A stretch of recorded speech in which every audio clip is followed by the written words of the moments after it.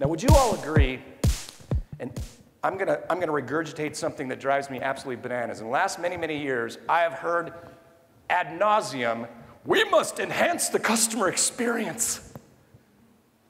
Everybody's saying the same thing, and a lot of people haven't defined what that is. They all keep saying we must enhance the customer experience, and they're saying it so much, the word's losing its meaning. So why not take a look at the customer experience through the customer's eyes? There's a novel concept, which is why I said, let's return to value versus price, just change the lens of what we're trying to achieve.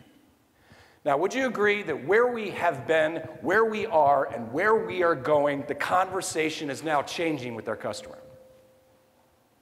We are due to reach full saturation of wireless devices in 2014. That's 100% saturated. There are countries in Europe that are 118% saturated. Apparently, their dogs have devices.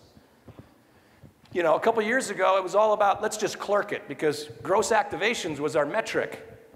And now it's about customer service. It's about following up with the customer. It's about hardware upgrades. That's more of our language now. The conversation's changing.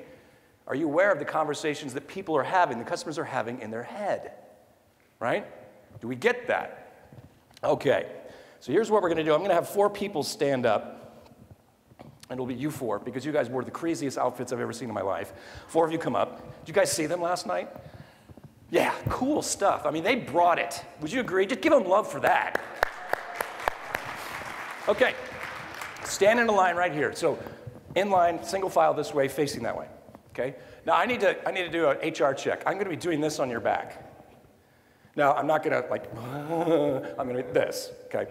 Now, the reason I'm doing that is you need to open your mouth, but I'm going to be talking behind you. So you just have to kind of go with what you think I'm going to say, and you're just mimicking. I'm just like a ventriloquist, okay? So here's the customers that we face today. Fair enough? Okay, here's one.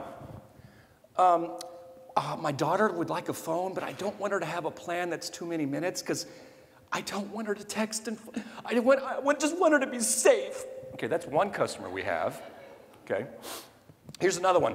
Yeah, I want the 3.5 gigahertz, definitely 4 RAM, definitely. I want the device that has all, Rain Man, right? We have that person, tech geek. Here's another one. My friend has like an iPhone, and I want one because he has one too, yeah. Here's this one. No thanks, I'm just looking.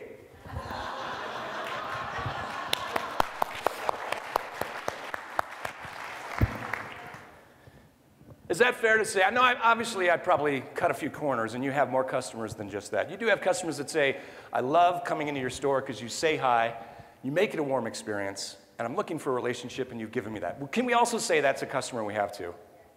We have to celebrate that we're okay. Not all of our customers are evil, although some of them are. Okay? Well, let's talk about this right now. The main thing that I want you to see, or the first stop in our journey of the customer's mindset, is there's a decision made to buy something. When they show up at the store, they want something.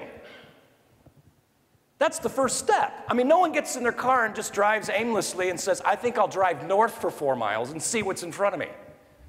Who has that kind of time? And no one walks in the store saying, I just turned left and your door was in the way. If they want something, if they show up. And I love the fact that don't you have the person, no thanks, I'm just looking, and you don't just want to punch them in the face and say, seriously, why are you here then? By the way, punching in the face, mark that off as a note. That's not actually a good thing to do with your customers. It's job altering.